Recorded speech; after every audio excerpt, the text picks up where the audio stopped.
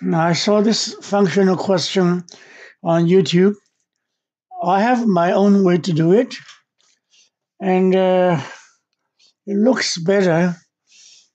So I share it with you. Now, given that function f is from real number to real numbers, f of it continuous, differentiable, then given that f of x times f of y is equal to f of x plus y times plus xy. We are looking for f of x. Now, first, if x equals to 0, then f of a 0 times f of a y is equal to f of a y plus 0, right? Plus 0. Therefore, f of a 0 is 1. Okay, the first conclusion is this. Then, if y is equal to x, then this will be f of x times f of x, right? F of x square is equal to f of a 2x plus x squared, isn't it? Yeah. Now this equation has only one variable, x. If we now, okay, I'll let z be 2x. So this one will be f of x squared is equal to f of a z plus x squared. If we differentiate this equation, both sides, with respect to x, then, well, we differentiate both sides with respect to x. This will be 2 f of x times the df of x dx, right? The chain rule. This one will be equal to df dz times the dz dx, dz dx plus 2x. dz dx is 2, isn't it? So this means that 2 f of x df dx is equal to 2 df dz plus 2x. 2, 2, 2, 2 cancel out. Therefore, f of x df of x dx is equal to now df dz and well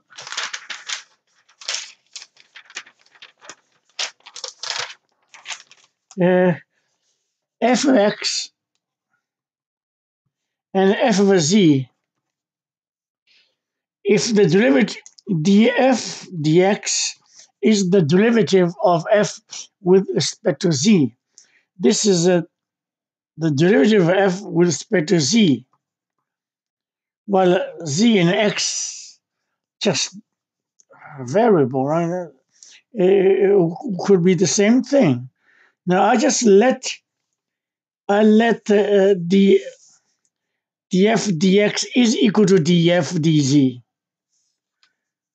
Well, df dx is equal to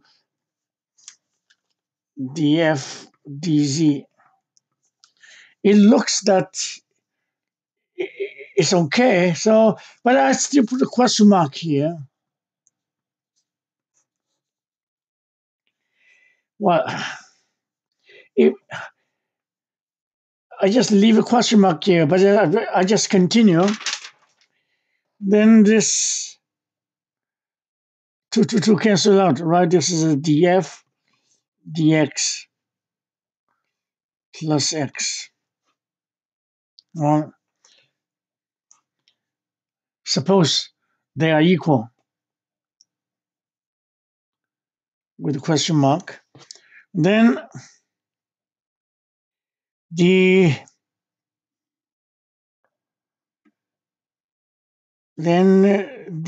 f dx is equal to x over f of x minus 1, isn't it? Yeah. Okay, good. Now then, this is the derivative of f with respect to x. This means what? This means the derivative of f with respect to x at x equal to 0. So clearly that this side has to take a limit x approaching to 0 and x f of x minus 1. What? I think you can follow. This is the derivative at x when x equals to 0. This, I take this x is 0, right? But when x equals 0, this is a 1. So 1 minus 1 is 0. So it's a 0 over 0. Therefore, I'm taking limit.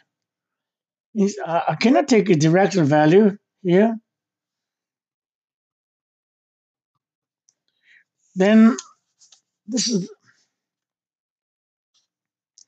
0 over 0 because f of 0 is a 1. Then I take L'Hopital's rule, right? L'Hopital's, this is 1. This is 0, right? This is f of a 0.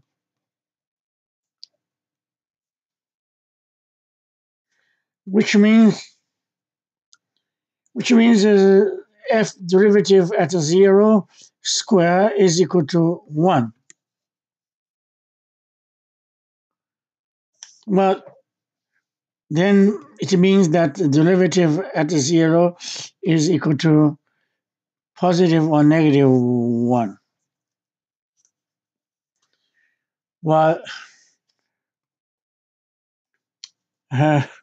it means that f of x is equal to plus or minus x, right? Plus c.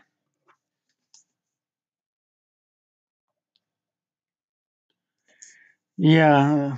Then f of 0 is a 1.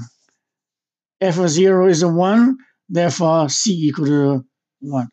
F of a 0 is equal to 0 plus c is equal to 1. That is this one. Therefore, c equal to 1. Therefore, f of x is equal to plus or minus x equal to 1. Plus 1. So that is my answer. Then I just verify. Well, do I have a room to verify? Verify.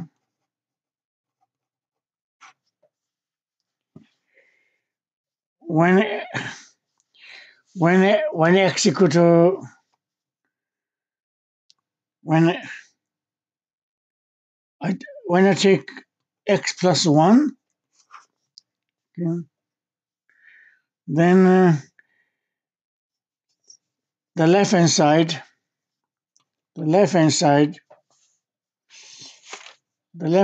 of this equation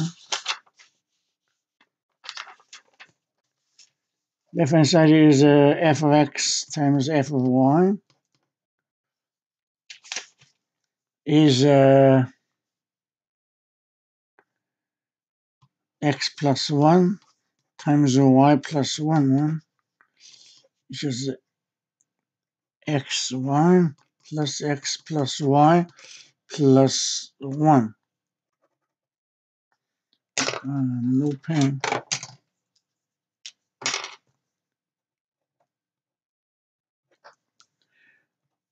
Okay, the right-hand side,